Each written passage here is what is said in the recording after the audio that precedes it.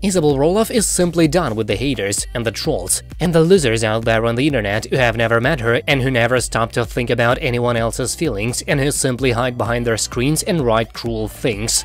Isabel Roloff has had enough of them.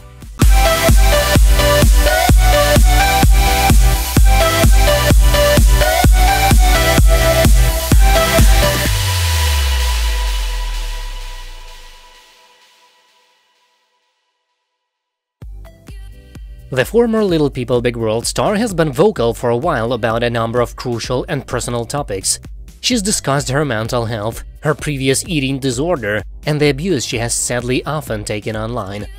The 25-year-old wife of Jacob Roloff, for example, recently broke some unfortunate news on her Instagram story. After the photographer from her 2019 wedding ceremony, Monique Sarah, reshared a photo of Isabel smiling with all of her friends out in a sunflower field on her big day, Roloff remarked on how happy it made her. She then explained that this wasn't always the case. Fun fact, I avoided sharing my wedding photos for a few months after our wedding because I got so much hate surrounding how I looked that day, Isabel wrote online. Now 2 years later, I see these and I'm like, I looked so beautiful, why did I ever let anyone make me think otherwise? That's a very good question, but it's also totally normal and understandable for someone on social media to be affected by the criticism she constantly reads in her mentions. For whatever reason, probably just because people can really suck, Isabel has often been victimized by body shamers in particular. Today I read the comment, not shaming, but Izzy's very large compared to how she portrays herself in her Instagram photos, and my heart sank, Roloff wrote on May 1st.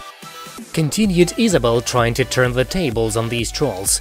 Not because it hurt me personally, but because how sad for them. They probably have a mother, cousin or friend who struggles with their body image, and this is their thought process. One minute they say not shaming, and the next minute they are actively fat shaming. This is where we are at still. A person existing in their body is open for discussion, as if people living in bigger bodies owe it to the public to show off their most unflattering angles. Isabel has candidly told followers about her anxiety attacks and about her history of depression, so you can only imagine how challenging it's been at times to deal with total strangers making fun of her figure.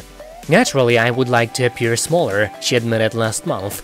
This is because I'm still working through years of internalized fat phobia in my own mind. It's interesting because this is actually something I think about all the time. How so? Meeting new people from the internet gives me so much anxiety because that's all I think they will notice. Roloff confessed, quoting these new people and adding that they say she looks different in her photos. Because obviously, we're only going to pick flattering photos of ourselves, or at least that's still how I use this space. Maybe I have been doing myself a disservice all along. Concluded the retired reality star, ending on a positive and admirable note. Maybe it's time I stop hiding here to appear smaller, because in the end, that is much deeper than my body size. So here's a photo of me at an angle I don't find particularly flattering, laughing so hard you can see my double chin, which appears every time I laugh. Because joy over perfection is what really matters to me more anyway. That's it for now, thank you for watching, please subscribe to stay tuned.